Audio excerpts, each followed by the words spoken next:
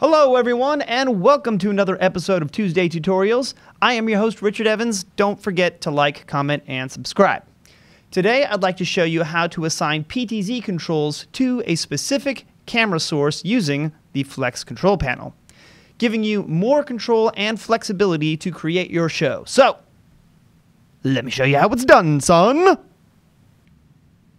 Alright, so I have my TriCaster 2 Elite interface up, and I have my Flex control panel here on my desk. So let's combine these two, and I'm going to show you how you can use the Flex control panel to assign different sources to your PTZ controls that are on the left and right of the control panel itself. Okay, so the first way to do this is to be in follow preview mode, and if I zoom in onto my control panel here on the top left, you'll see that I have an option that is currently illuminated that says follow preview.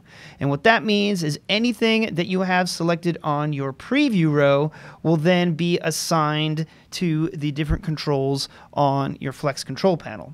So for example, right now I have my mix effect number 1 on my preview row, and if I use my controls in here, well, you can see my guy over here on the left, he's going to start to move around a little bit because those are what the controls are assigned to. Now, if I assign it to my input, which is number 1, go ahead and put number 1 on preview, and now if I move around using my control panel like that, you'll see that that moves around accordingly as well. Okay, so that's using the follow preview mode. But the next one I want to show you is how you can assign just a specific source to your Flex control panel, so that way when you're switching your show, you don't necessarily have to make sure that that input's on your preview row in order for you to make those changes. All right, so to do that, let's just go ahead and zoom back into the Flex control panel, and you'll see underneath follow preview there is an option for source, and if I click on that one, you'll see that is no longer illuminated, and now source is, which makes it convenient so that you can tell which mode you're in.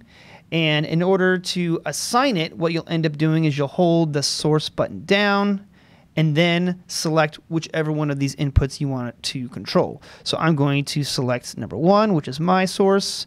So there you go. Now it's illuminated, brighter, so that you can tell which mode you're in. Okay.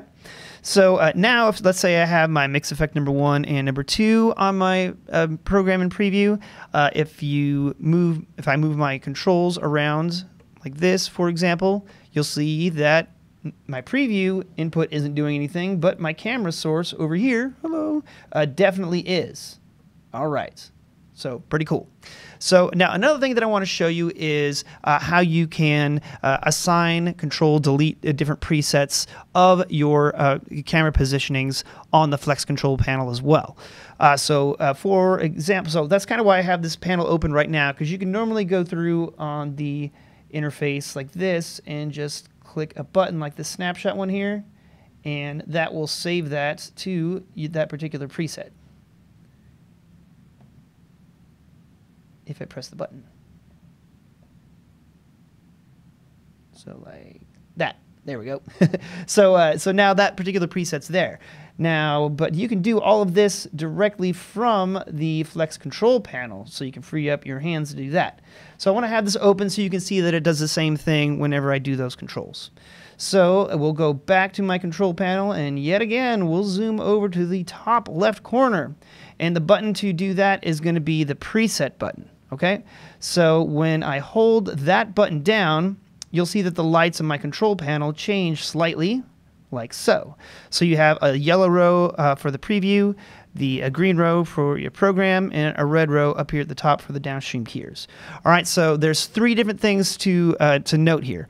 So in order to assign that particular source, so say that this is the shot that I want for my preset number 1, I would press the yellow button here at the bottom, and you'll see over here in my interface that updates in real time of the shot that I want to have.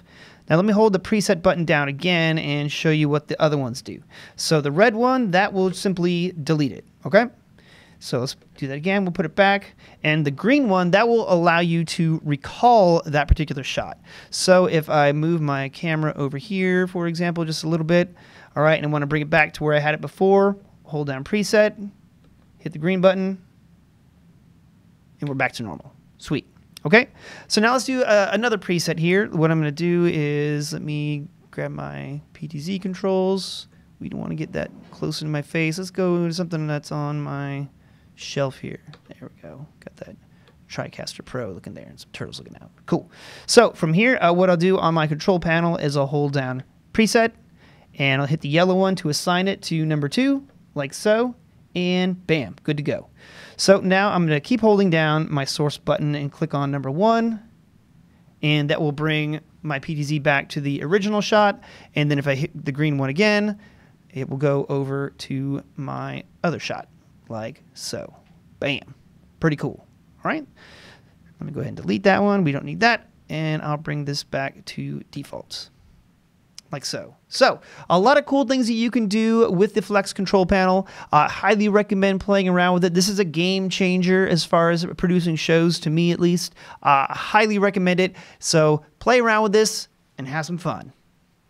There you have it, another powerful way to use the Flex control panel. So for more tutorial videos like this one, subscribe to our YouTube channel at youtube.com/newtechinc. And for formalized NewTek product training and an opportunity to get TriCaster certified, check out NewTek University at newtek.com/newtek-u. And for information on NewTek products and services, make sure to reach out to your local NewTek partner or visit our website, newtek.com. And as always, if you're working with NewTek products on social media, make sure that you tag us using the hashtags NewTek, TriCaster, or 3Play. We love seeing what you're working on. Thanks again for watching, and I'll see you again real soon for another episode of Tuesday Tutorials.